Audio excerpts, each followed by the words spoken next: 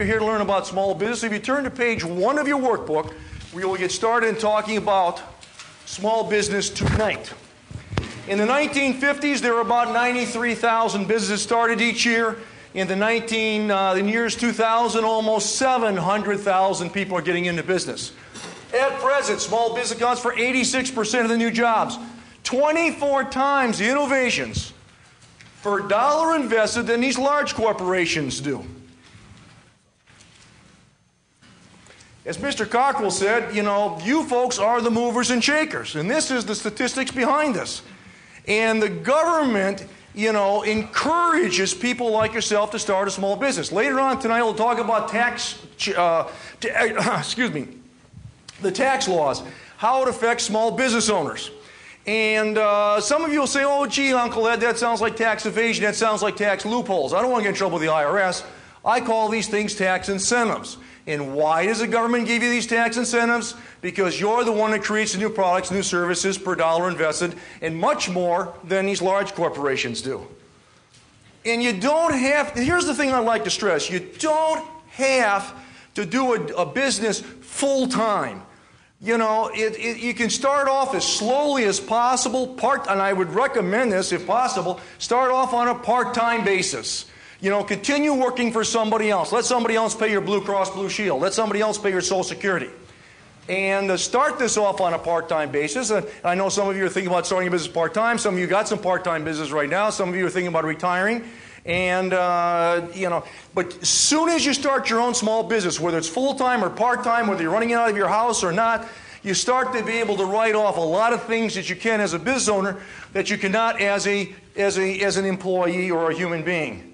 And, even for example, the ultimate example is, see, when I started to get into business, you had to spend a lot of money on advertising and inventory and a lot of problems.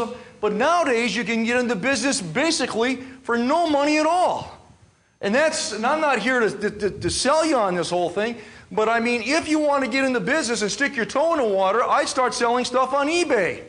Matter of fact, I believe so strongly in this whole thing. We've just got finished writing a book, which I'll talk about a little bit later on, and being successful on eBay. Think of this stuff. You go downstairs in the basement, you find some junk you don't want, you throw it on eBay, and you sell it or you don't sell it, but as soon as you do that, you're able to write off all sorts of things. Now, if you don't have any junk in your basement, I'd suggest you go next door, break into their house, go down in their basement, steal their stuff, okay, and then put a little advertisement on their door, say if you want to see your stuff again, it'll be on eBay tonight, but somewhere along the line. But as soon as you start selling, do we have anybody selling stuff on eBay in here? Okay, good. A question pours in. Yes, sir. What about Craigslist? I'm sorry, what? Craigslist. Craigslist is another good form of advertising, which is... Anybody know Craigslist? It's free. The single richest person on the planet lives out in Seattle, Washington, in that area. His name is? Bill Gates. Where did Bill Gates graduate from college? He didn't. He's a college dropout. Think how ashamed his parents must be. There goes our son, the college dropout, yes. Nobody cares in small business.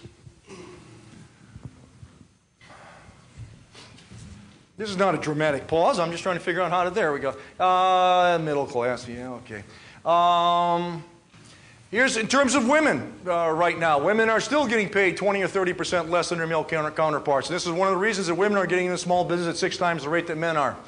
So that's why people get into small business. The next question is, can you have any fun?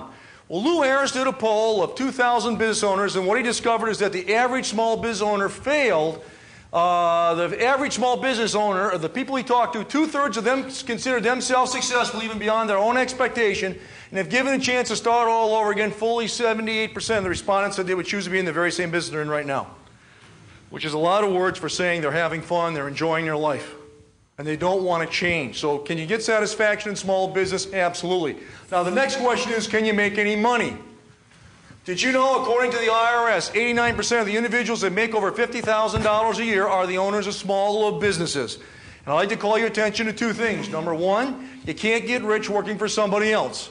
If you're interested in working hard, taking on a certain amount of responsibility, but you want to get paid for it, you might want to look where 9 out of 10 people who make over $50,000 a year do, and that's in the area of small business.